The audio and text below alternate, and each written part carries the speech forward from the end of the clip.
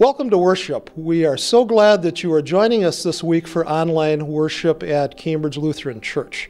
A special welcome to any first-time visitors. We're glad that you have chosen to spend some time with us this week. And if you are a first-time visitor or a guest, I would encourage you to reach out to the church office to let us know that you are here. You can get information about Cambridge Lutheran on our Facebook page, on our website, or by calling the church office. But again, I'm encouraging any first-time visitors to please let us know that you're here so we can welcome you properly rather than having some guy welcome you here on the Google. This week we are continuing our worship with the sermon series, The New Abnormal, with Pastor Andy and Pastor Emily speaking on abnormal kindness. Abnormal kindness is something that we all need during this period of increased stress and uncertainty that we're all living through. And the New Abnormal series is based on the book of Ephesians. Parents, want to remind you that there is content for your kids in the Kids Zone segment of worship. It's available now on our Facebook link and by email. And I've got a couple of kids' messages today to go along with the teachings, and we look forward to starting something new next Sunday. So I'd like to encourage you to clear your mind, clear your heart, open your heart, settle back, and prepare for worship, and let's focus on the one who gives us life. Thank you.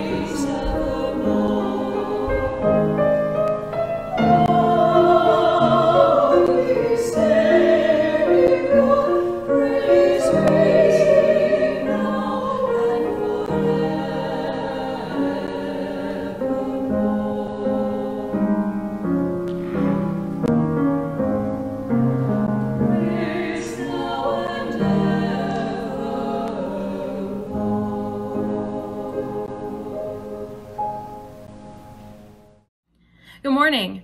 Just a couple of things before we continue with our worship service. We will be celebrating communion later in the service. So if you haven't had a chance yet, now is a good time to go and grab your communion elements. So your bread and your wine or your juice, whatever that looks like for you and your family. Remember that after the worship service, you can stop by and have coffee with the pastors. The link for that Zoom meeting is in the video description, whether you are on Facebook or YouTube. We would love to see you and hear from you. If you are asking what the church's plan is for reopening, I mean, I know we're all getting new information all the time. The best answer that you can find at this time is actually in Andy's article in the latest e-news that came out this past Thursday. That should have been emailed to you. If you don't receive those, please let us know, because we would love to add you to the list to make sure that you're getting those so you can stay updated with what's happening around the church.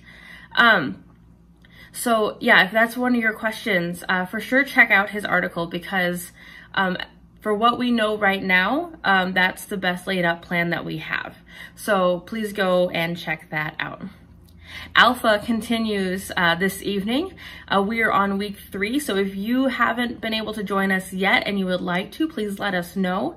You can either comment below on this video, or you can email myself or Chuck Carsonson, and we'll be happy to get you the information you need. This Alpha is completely online, so if you ever wanted to attend Alpha in your PJs, now is your opportunity. This week we're going to do something a little different, and we're going to go ahead and actually dismiss our kids to Kids Zone now. So parents, if you have a second device in your house, now would be a great time to go have your kids do the Kids Zone activities. Those are located on our Facebook page, or they should have been emailed to you if that is what you have requested. Now, we are going to continue the worship service with the reading from today, which comes from the book of Ephesians. So this is Paul's letter to the people who live in Ephesus.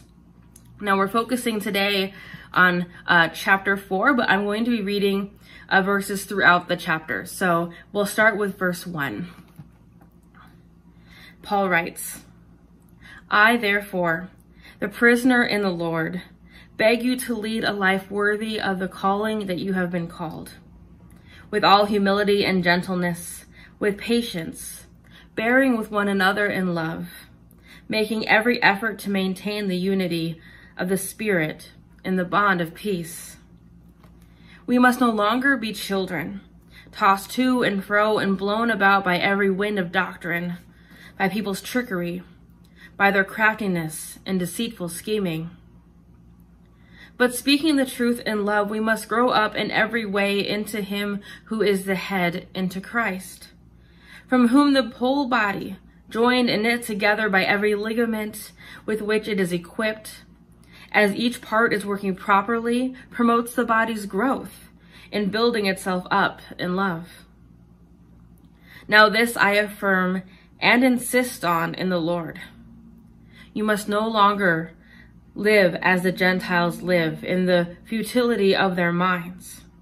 They are darkened in their understanding and alienated from the life of God because of their ignorance and hardness of heart. They have lost all sensitivity and have abandoned themselves to lasciviousness, greedy to practice every kind of impurity. So then, putting away falsehood, let us all speak the truth to our neighbors, who we are members of one another. Put away from you all bitterness and wrath and anger and wrangling and slander, together with all malice.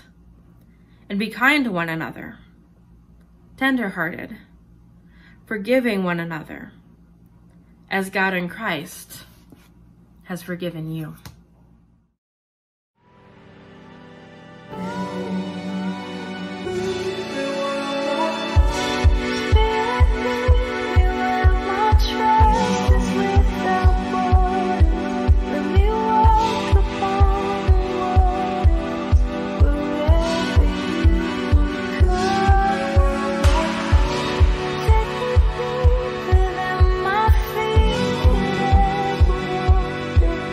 My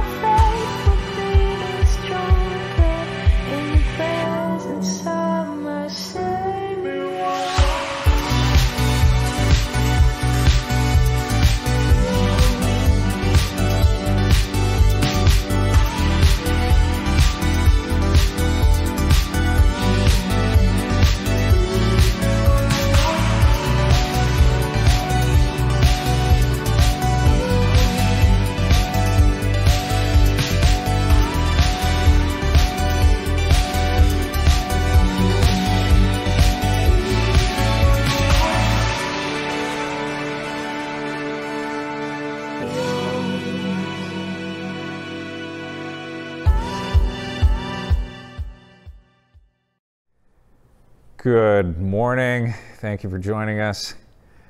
People have been asking me each week where it is that I'm going to preach. I thought I'd do something kind of radical this week and preach from church.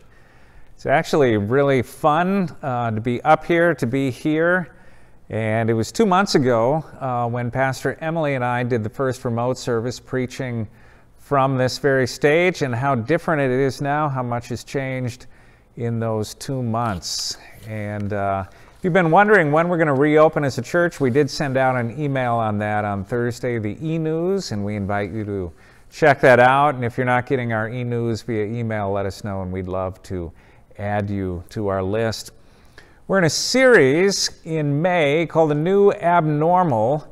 And the reason we're doing that series is that's the number one question we get. When are things going to return to normal? And what we're asking is, what is it about normal, though, that maybe we don't want to return to? Maybe we don't want to rush into embracing again. And we're also naming the fact that Christians aren't even really called to be normal or to live normal lives. Christians are actually called to be abnormal, to be in the world but not of the world, to be salt for the world, to be light for the world. We're called to be abnormal, to have a different normal than the world does, to see the world differently. And that was week 1. Our message was entitled Abnormal Sight.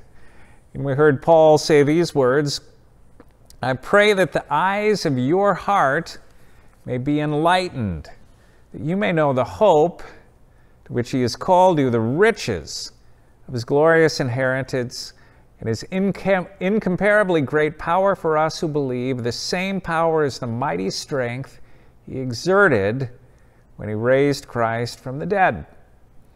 We are to see differently. The second thing, we're to value things in the world and gifts differently. We're to value as God does. And that was week 2, abnormal wealth. We don't value things like the world does. We value as God does. In Ephesians 2, it says this, God who is rich in mercy. God who is rich in mercy, out of his great love, made us alive together, not alone, together in Christ. In verse 7, the immeasurable riches of his grace in kindness toward us through Christ Jesus. So God is rich in mercy, God is rich in grace, and God is rich in kindness toward us. What do those riches do? They make us alive together in Christ. So that's our message today for week 3, which is this: abnormal kindness, the immeasurable riches of God in kindness toward us, that we are supposed to embody, that God works through us so that we might live lives of kindness toward our neighbor. I was talking to a friend of mine earlier this week, and he was describing life in quarantine, and he described it like this. He said, "I'm just a lot closer to irritable." I thought that was kind of a fun way to describe it. He said, "I'm always just 1 or 2 levels away from it." So I went out of my way to be careful as I was talking to him. It didn't help that I'd been late to our meeting, and then I had tech trouble, and then my sound wasn't working, and I think I was getting them a little closer and closer to the edge. Question for you today: what are the buttons that people can press to put you a little closer to the edge? For him, he said it was irritability. For some people, it might be anxiety, it might be fear about any number of things, it might be anger. You see, most of the time that we're talking about this virus thing, this quarantine, we're talking about how it affects us physically. We need to take precautions. We need to wear masks. We need to do social distancing. We need to stay more than 6 feet apart. We need to wash your hands, don't touch your face, all the rest of it. And by the way, isn't it weird to view people that way as someone who might be a carrier? I mean, it's really unfortunate. It really doesn't help us love our neighbor. But what is it about this whole quarantine? What are the buttons? What sort of response is it creating in you? And I want us to look at two things today. First, I want us to recognize, for the benefit of our neighbor, that there are all kinds of emotional responses that people are happening in response to this new normal, and we need to learn a new abnormal. And Paul points us to it in the book of Ephesians. In Ephesians 4, he says, with all humility and gentleness, with patience, bearing with one another in love, make every effort to maintain the unity of the Spirit in the bond of peace. A few weeks ago, I quoted Henry Cloud, who said that everyone's entitled during this quarantine period to at least one tantrum. One woman emailed me asking if she was entitled to one a day, possibly, because that's what she thought she'd be needing. I'm not sure. But really, there are emotional effects, even if we're not recognizing them, for all of us. What are they for you? I know extroverts that are going crazy. I know introverts who are thinking, hey, this is kind of nice. I know a lot of people for whom life hasn't changed at all. They're working the same job at the same hours in the same way. Maybe they're not going out as much, but he said, hey, what's the big deal? I know other people who've just had it. So the second thing is just this question: are we a prisoner of this quarantine? Is it imprisoning us, maybe in our own homes, but even beyond that? Are we a prisoner of this? We feel like it. A couple of weeks ago, our family, or about a week or two into this, our family put together a daily schedule because otherwise it was just chaos around the house. And my 7-year-old took it upon himself a day or two later to rewrite the schedule. I thought it was really fun. He titled it Prison Schedule for the Day. And I have it right here. I don't know that you can read that. He titled it Prison Schedule for the Day. Tell us how you really feel about things. And here was the schedule for the day. Item 1 of the day, first thing of the day, pump up. That's our exercise class at about 7:15 in the morning. Second thing was free time. Then it was followed by breakfast. Then it was followed by work, spelled W-R, okay. Then that was followed by lunch, and after lunch, all the rest of the day, free time.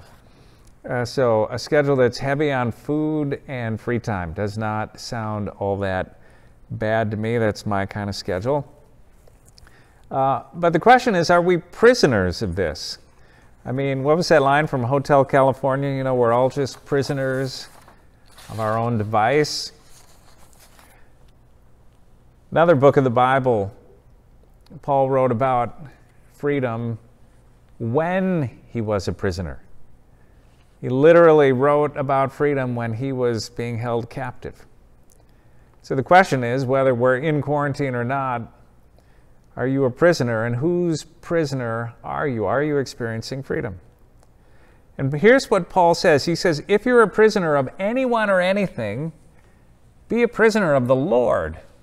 Let's listen to what he says. A prisoner in the Lord, I beg you to lead a life worthy of the calling to which you have been called, with all humility and gentleness, with patience, bearing with one another in love, making every effort to maintain the unity of the Spirit in the bond of peace. There is, and listen to this whole list of things that he gives. There is one body, one Spirit, one hope, one Lord, one faith, one baptism. By the way, not two, one baptism, one God, one Father of all, who is above all and through all and in all. So whose prisoner are you? Don't be a prisoner. Don't let quarantine confine you. Let the Lord define you. I want to leave you with an image today. A friend of mine, Dave Householder, who's preached in this space, he's preached in our church a number of times, asks this. He says, what is the slideshow in your heart doing? You know how sometimes our mind, our heart is on replay, we're saying or thinking or experiencing the same things again and again. He just asks us, hey, what's on your slideshow? What's playing over and over again? And he invites us to add some slides. And here are some slides I think we need to add. Add abnormal sight. We need to add abnormal wealth and add abnormal kindness. And how can we experience those things with others? If you're not in a small group right now, I invite you to join one. Allie had hers last night. I'm in a couple of small groups, and there are opportunities right now to join a small group, or even better yet, we invite you to start a small group. Pick what it is that you want to go over. But here's the key thing. We need to be building into one another. We need to be with people with whom we are reinforcing life in Christ, the new abnormal. We need to be reinforcing, teaching, helping, caring, sharing, being with one another in kindness. We might see differently. Abnormal wealth, that we might value things differently. Abnormal kindness, that we might bear with one another with patience in the unity of the Spirit. That's life in Christ. And one last thing, I know I'm going to get a lot of comments. I like you better in church, or I like you better when you're outside, or I like it better when you're going to interesting places, or I miss that, or all the rest of the thing. Here's the main thing, above and beyond all that. We are always the church, wherever we are, wherever we go. And through faith, you're a temple of the Holy Spirit, and because of your faith, the Holy Spirit is present in you right now, wherever it is that you're standing, or wherever it is that you are sitting right now. That is church. And your home is a temple, and you are in the presence of God right now. So let's practice worship in the home. Let's make our homes a temple. Because the church is not closed. The church has just been deployed. And you're in it right now. So let's be the church. Amen. Good morning. So this morning we're talking about abnormal kindness. And I said it the first week, and I think it's worth repeating that the difference between normal and abnormal is really just what you're used to. It's a difference of what's expected or what people are anticipating. Back when I was at Iowa State, we were all at the campus ministry, and we were getting ready for an Oscars party. So we all had our predictions of the winners sorted out. One kid had even made this Oscars bingo game to play along with the award ceremony, and we were all about to get changed into our red carpet outfits. One of my friends, we'll call him Mike, he said that he hadn't had dinner yet, so he was gonna go and get dinner and he was gonna come back. And being a college ministry building, we always had food. So I told him, I was like, we have plenty of food in the kitchen, you can just eat here. And then, we went downstairs and he made himself a sandwich and he grabbed some chips, and then he looked at me and he said, I'm so sorry, I don't have any cash. And for a moment I was really confused, until I realized that what he was doing is he was apologizing because he couldn't pay for the food. And I said, no, it's free. You don't have to pay for anything. And then it was his turn to look confused. And then he asked, kind of suspiciously, he said, so you just give people food, for free? As if we were, writing out free tuition checks or something. It might have as well have been that ridiculous. But I said, yeah, we do. If people are hungry, then we give them food. That's one of the reasons why we're here. See, sometimes abnormal kindness looks like abnormal generosity. And sometimes that's not what people are used to. Sometimes abnormal kindness means showing people kindness when others would completely understand if you didn't. Have you ever witnessed that? Or maybe you've actually been the one who did it, where you did something kind for someone and someone just, someone else's comment was, man, if I were you, I wouldn't have done that. In our scripture today, Paul is writing to the Ephesians, the people who live in Ephesus. And you have to remember that these books, like Ephesians, Philippians, Galatians, these are all letters that Paul was writing to a specific group of people about a specific problem. These weren't letters written in hopes that someday in the far future someone might collect them and put them in a book. These weren't advice columns written to the masses or a blog post put out on the internet for anyone whose eyes might happen to fall upon it. Paul was writing to communities that he had visited. These were people he liked. These were the people who would one day be identified as Christians that he believed in, whose faith that he had a personal stake in. And the problem that he's writing them about might sound a bit familiar, because the people in Ephesus were becoming divided. Where Christ had called them to be unified, they were beginning to divide themselves. They were taking sides on issues, and instead of learning to live in community anyway, they found it easier to divide themselves. Sound familiar?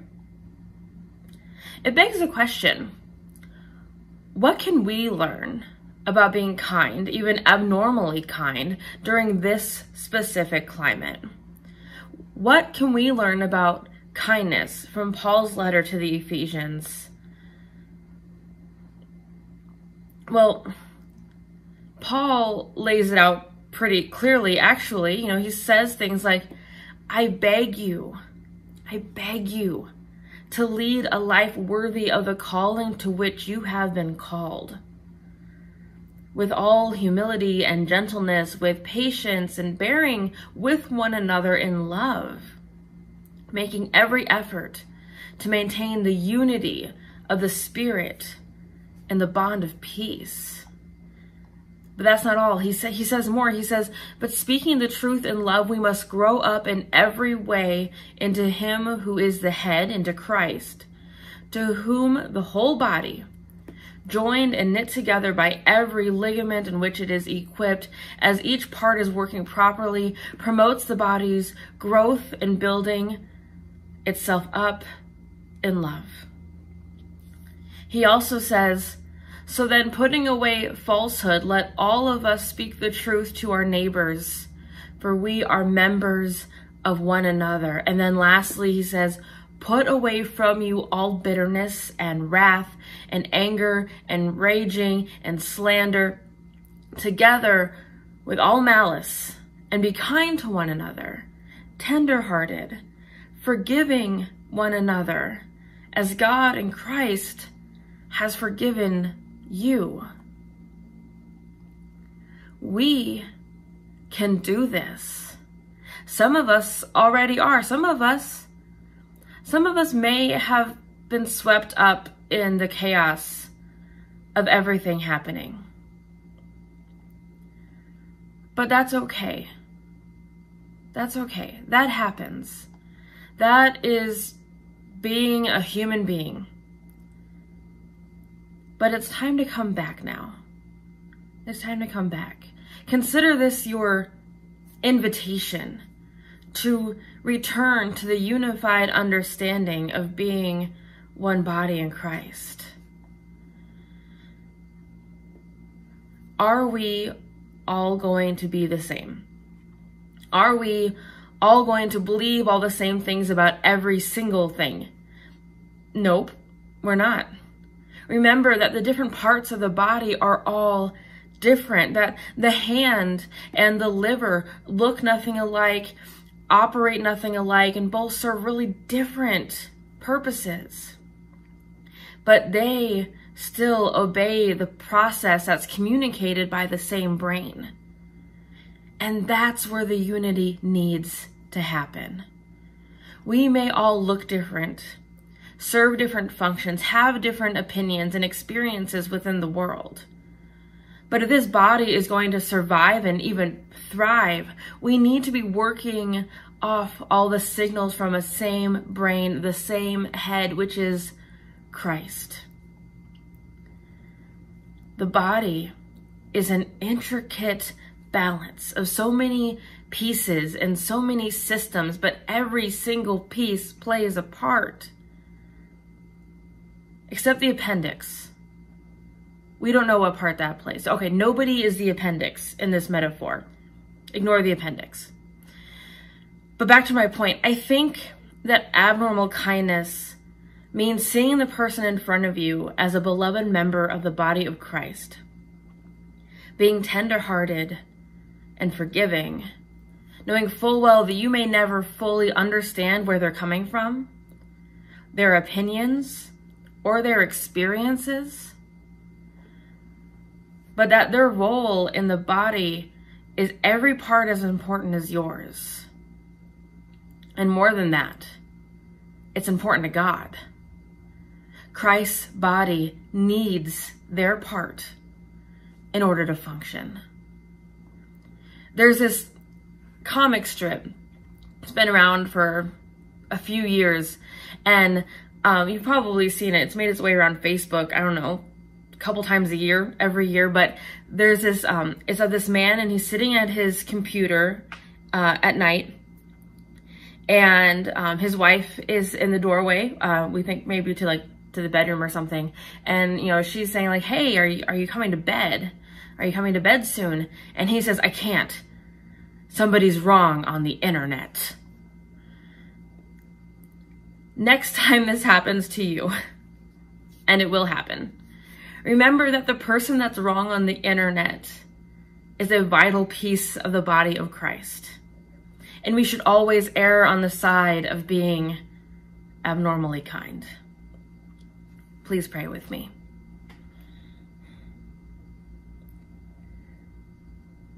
Good and gracious God, thank you for putting people in our lives that reflect all of the parts of the body of Christ. Help us each day to see with kindness first, to see the importance of their piece of the body, to understand that we all need each other in order for this body to be healthy, to move forward, to succeed in your mission in the world. Help us to be kind. Help us to be abnormally kind. Help us to show the kindness that reflects the love that you have put in our hearts. In your holy and awesome name we pray. Amen. I believe in God the Father Almighty, creator of heaven and earth. I believe in Jesus Christ, God's only Son, our Lord, who was conceived by the Holy Spirit, born of the Virgin Mary, suffered under Pontius Pilate, was crucified, died, and was buried. He descended into the dead. On the third day he rose again. He ascended into heaven. He is seated at the right hand of the Father. He will come to judge the living and the dead. I believe in the Holy Spirit, the Holy Catholic Church, the communion of saints, the forgiveness of sins, the resurrection of the body, and the life everlasting. Amen. We are going to continue with communion now, and I encourage you, if you've not done so, to gather together some bread and some wine or grape juice and have that ready as we receive communion. And if you do have children with you, anyone who is not prepared for communion, we invite you to give them a blessing during the communion service, simply in the way of saying, with the sign of the cross in their forehead, may the Lord bless you and keep you, as a way of helping them understand God's love for them and the gift of God's grace. In the night in which he was betrayed, our Lord Jesus took bread and he gave thanks and he broke it and he gave it to his disciples, saying, "Take and eat. This is my body given for you. Do this for the remembrance of me."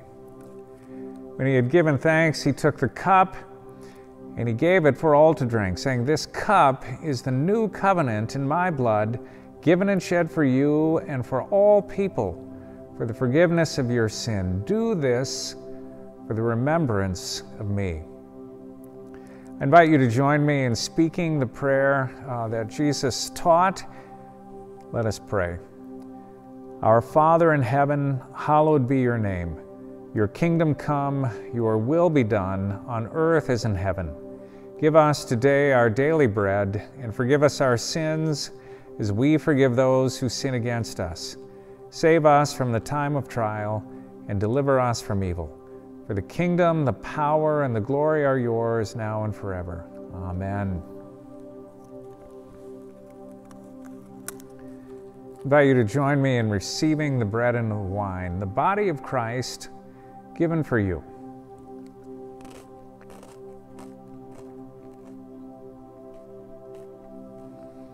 The blood of Christ shed for you.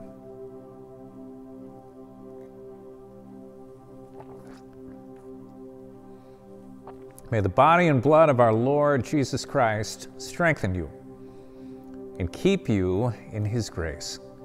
Let's pray. Lord, we give you thanks for the healing power of this gift of life. We pray that it might strengthen us in love toward you, toward one another, and toward your world. In Jesus' name we pray. Amen. In a moment, we are going to receive the offering. We encourage you to participate as you feel led to do so. Perhaps you're giving automatically online already. If you would like to use the text giving, the number is on the screen on both YouTube and on Facebook and or in the dialog box. And also you can always mail your offering into the church if you wish to do so. Let us pray. Lord, we pray at this time that we would give thanks for the abundant blessings that you have given us with a heart of gratitude. We pray that you would receive from us what you have first given us, ourselves, our time, and our possessions, signs of your gracious love. Receive them for the sake of him who gave himself for us, Jesus Christ our Lord. Amen. We will receive the offering at this time, and I want to close our time here for the sacrament with the benediction. May the Lord bless you and keep you. May the Lord make his face shine on you and be gracious to you. May the Lord look upon you with favor and grant you God's peace. Amen.